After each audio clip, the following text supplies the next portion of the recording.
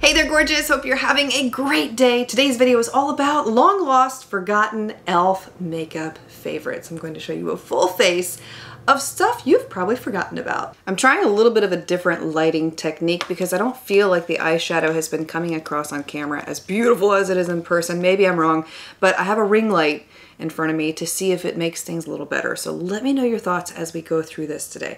I already have an eyeshadow primer applied to my eyes. The palette that I'm using today is one that I loved when it first came out. I don't think you can get it anymore, but this is part of e.l.f.'s Mint Melt collection. And this one was called, what was it? Oh my goodness, it's so tiny. Chocolate Mint. And I loved it for this shade right here. So that's gonna be our star eyeshadow for this look. I'm taking this neutral brown to begin with, using that as my crease color today. I already feel like in the viewfinder you can see this better, so I'm hoping that this ring light is going to work out. Next we are blending, taking a blank brush, nothing on it, and going over the edges of that eyeshadow. I'm also going to bring that same color down to the lid, so I'm applying it to the outer third, and then I'm also going to apply it to the inner third. Then I'm taking that mint eyeshadow. I am applying this wet so that I get a stronger application, so I'm spritzing it with the Stay All Day e.l.f. blue, whatever you call this stuff right here. Blue light. It's great stuff, but the blue light thing doesn't matter. And I'm going to apply that directly to the middle of the lid.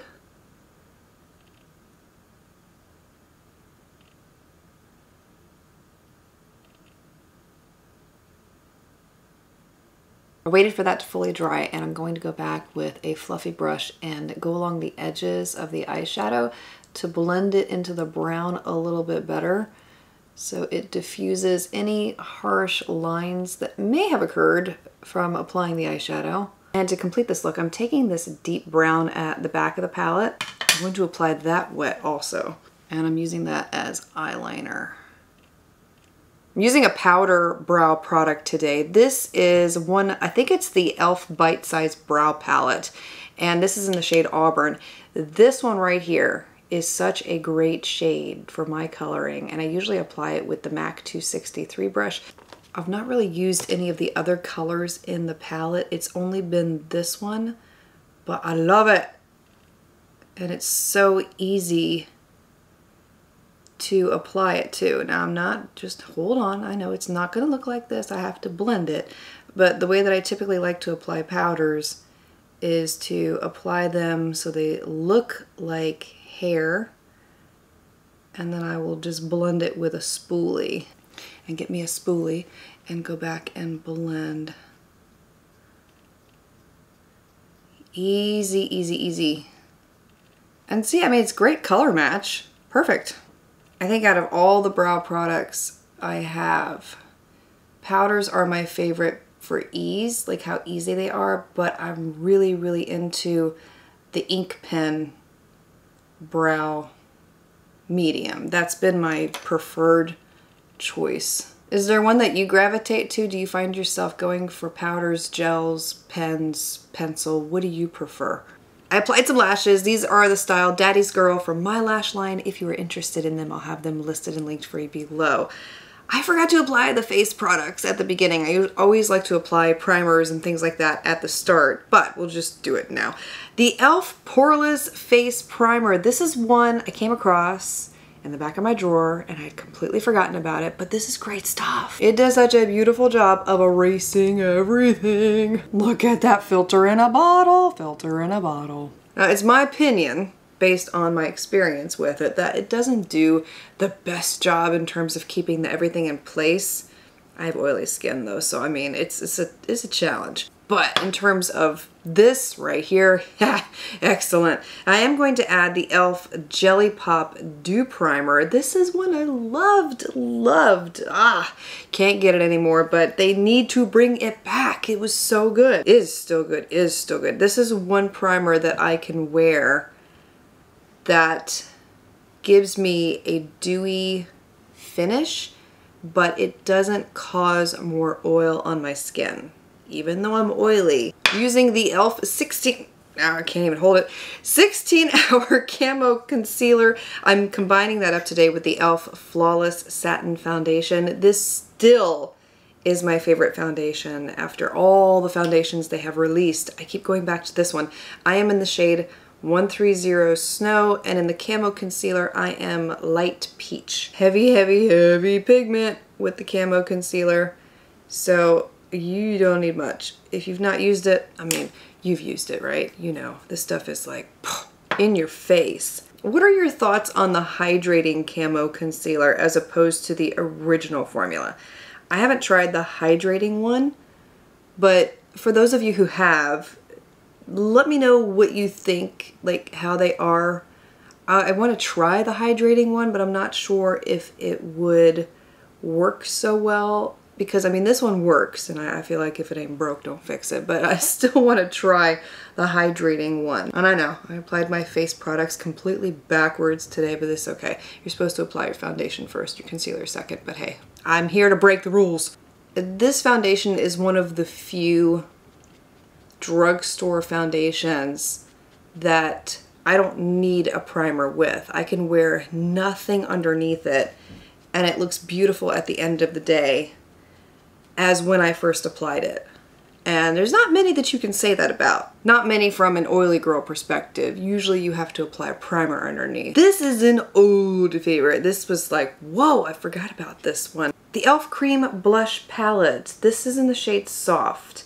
I'm going to use, what is it, this shade? No, this one. I'm going to use this one with the e.l.f. Putty Primer Applicator Brush. You don't hear this one talked about that much anymore because I feel like the putty blushes and all the new stuff has started to overshadow some of the more classic stuff. But I mean, there's classic products like this that just still stand the test of time. Same can be said for this old powder. I love this powder. See, I can't remember the name of the line. It started with a B. That's all I can remember. But I love this for its blurring abilities. It's the most beautiful powder that just looks gorgeous on the skin. I'm in love with the Halo Glow powder right now. That's my favorite, but yeah, this is old favorite. Look at this. That's just beautiful. Going in with the e.l.f. Forever Sun-Kissed Primer Bronzer. This is another classic makeup product that has been a long time favorite of mine also. Now that everything's done on the face, I am going to go back with more of the dark brown from that eyeshadow palette and add a little bit to the outer half of that lower lash line. And I'm out of mascara. Not an e.l.f. one. I don't have a favorite e.l.f. mascara. I once liked the, oh, what was it called? Big Mood. I like the Big Mood, but I had to throw mine out recently because it expired, so I haven't replaced it yet. But the Big Mood Waterproof was the one I really wanted to love. But it's horrible. It smudges and smears on me, and for being waterproof, it should not act like that. I also wanted to mention this one, the e.l.f. Bite Size Blush Palette. This is in the shade White Peach. I almost used this one today, but then I decided to go with the Cream Cheek palette. But this is another one that I loved for a while when it first came out. Now for the lips, this pencil right here was my favorite go-to when the collection first was released. And this was part of the Retro Paradise collection. And this was the lip liner in the shade, you know, e.l.f. never puts the shade names on their products, not usually, so there's no name on it, but it was part of that collection, and I loved it because it was a beautiful nude and a very creamy lip liner. Of course, you can't see because the camera can't focus, but that's the shade of it. So I'll apply that to my lips first here, because the lipstick that I want to use is one that's a little too nude for me, but when you mix it with a lip liner, it looks much better, and that's part of their Seriously Satin line. This is in the shade Creme. You know I love this one. Look at how much I love this one. I'm about to fire this camera, let me tell you. Okay, there. See? Yeah, I love this one. And the color is really good when you combine it up with this lip liner. And finally, we'll go back to the Stay All Day Blue Light Micro Mist Setting Spray. Great stuff.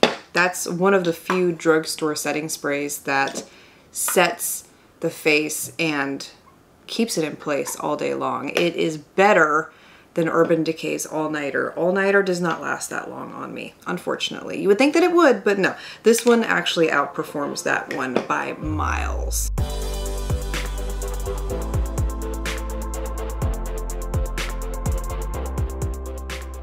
Let me know which brand you want to see next. Don't forget to like the video and subscribe for more like this in the future. I speak love, peace, and joy into you and into your home, and I look forward to seeing you again next time.